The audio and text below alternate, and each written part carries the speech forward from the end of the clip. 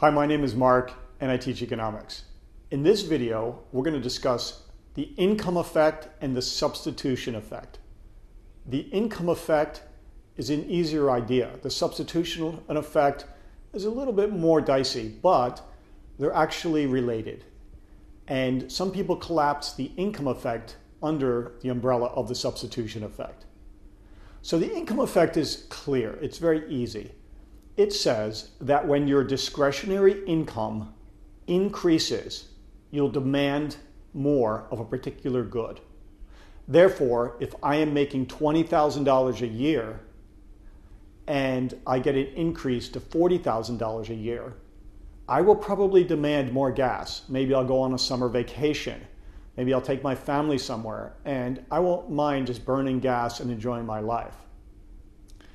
Similarly, in the income effect, if there is a change in the price of gas, petroleum at the pump, then you're going to see an increase or decrease in demand for gas at the pump.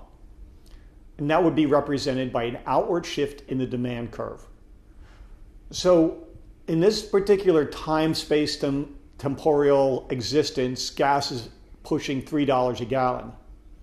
If you're watching this video 5 years from now, you'll be laughing that it's either a crazy expensive because we've discovered some alternative energy and gas is pennies a gallon, or you'll think that it's really cheap because gas is now $12 a gallon. However, in this time, it's pushing almost $3 a gallon. And this increase that we just experienced actually decreases my total discretionary income, or at least it feels that way. And so the demand curve will shift downward. It'll shift down to the left. And so that's the income effect. The income effect is a change in the demand for a particular good based on my discretionary income, or the price as a component of my income. The substitution effect, in contrast, is about a choice between two goods. And it really deals with choice economics, budget economics. If you have a simple model of two goods, you have a budget constraint because we have obviously the problem of scarcity. I don't have $100 a week to spend on, let's say, books and ice cream. Let's say I have $20 a week. So I can buy maybe a few Haagen-Dazs cookies and cream, ice cream, or I can buy some books. Get it off of Amazon or wherever, local bookseller. This is Anna Green Gables by L.M. Montgomery. It's the whole series, all 8 books. Pretty good. So I have a choice between these two products, and I have a budget constraint.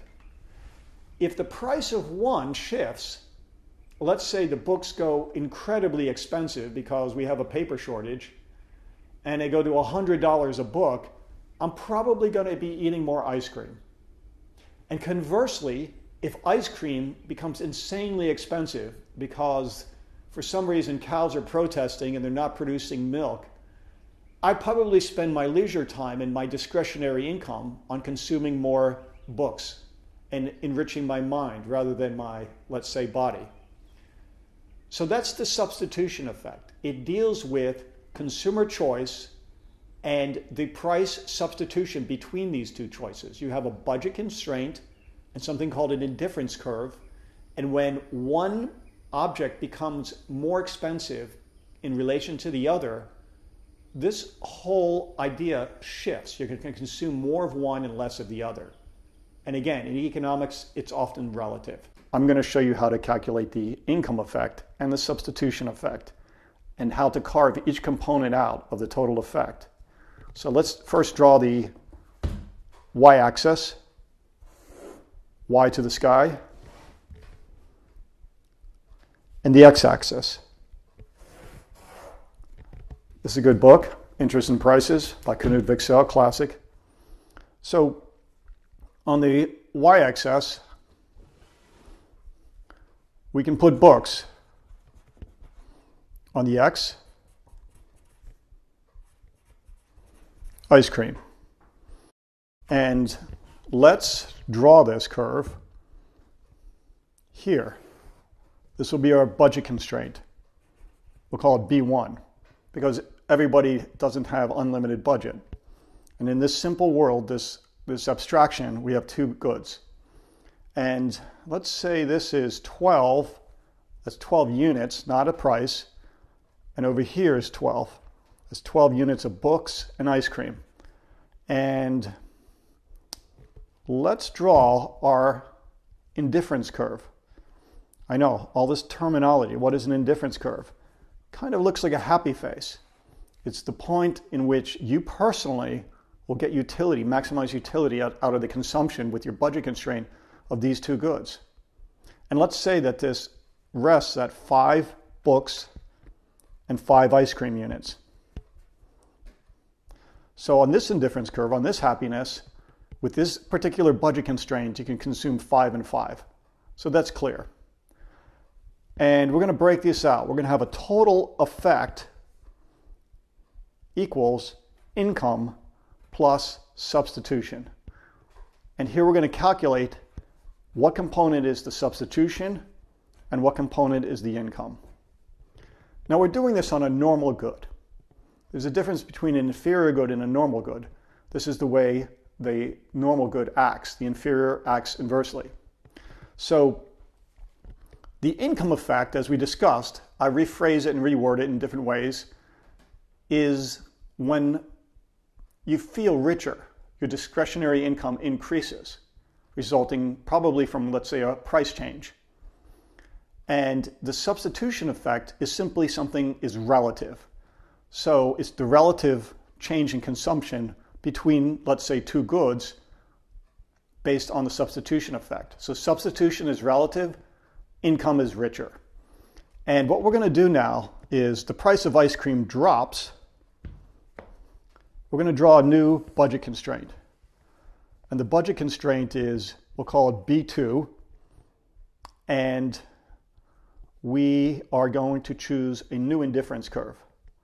Let's say we're over here. Now, everybody's indifference curve, if you had a real sweet tooth, you can blow all your money on this new price level. Let's say it's 24 units of ice cream. But in a normal sense, we're going to consume a little bit more. And let's say this number is, for simplicity, 10. Maybe it's not proportional, but I think you understand. So we go from 5 to 10 increase because there's a relative drop in the price of ice cream.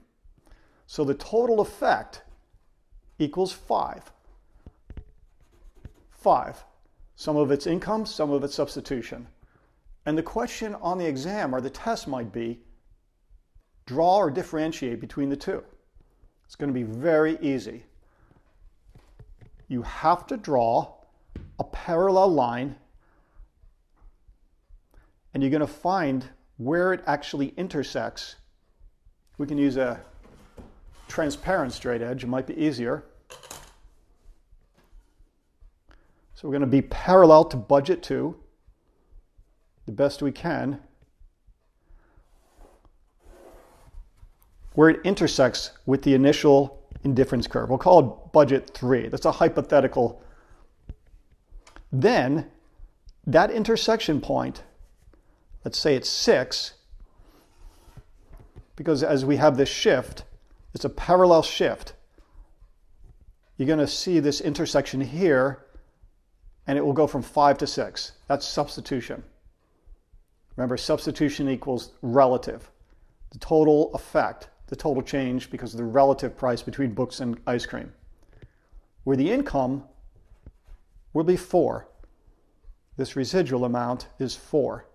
And that's the income effect because you're going from here to there. And again, budget 3 is a hypothetical budget line. This is your new budget line, and this is your old budget line. And budget 3 is the parallel that intersects with the initial original indifference curve. You draw down to the x-axis, you get your number, and if you're doing this on an exam, I don't know if the professor really even cares if these numbers are perfectly proportional. They just want to understand if you see the idea, understand the idea. And you have the total effect You do a simple subtraction, 4 plus 1 equals 5, and that's the income effect. That's the substitution effect. You feel richer and you're going to consume more of one good relative to the other. Now, I know this is very abstract, but think of it this way. What if these were McDonald's hamburgers and Chick-fil-A? If Chick-fil-A has a crazy discounted sale, during a particular month, you may consume more Chick-fil-A nuggets than hamburgers. And so, you're not going to consume the whole world. Neither your budget has that, nor do you want to. You're probably going to consume more Chick-fil-A nuggets relative to McDonald's hamburgers. But with this extra money, you'll still have the ability to take the family out and enjoy a little bit more meals. So that is why your budget line shifts, why the different curve moves over here. Usually it moves down. And then you can carve out the pieces with this parallel line between substitution and income. So that's the income effect and the substitution effect. The income effect being, let's say, an outward shift in the demand curve in response to an increase in income or a decrease in price, or the reverse. And the substitution effect being, you have a simple model of two goods, consumer choice theory. You're going to consume more of one and less of another when prices shift. There's going to be a shift in demand and your budget constraint is going to be altered. I hope you enjoyed this. Please subscribe. Thank you very much.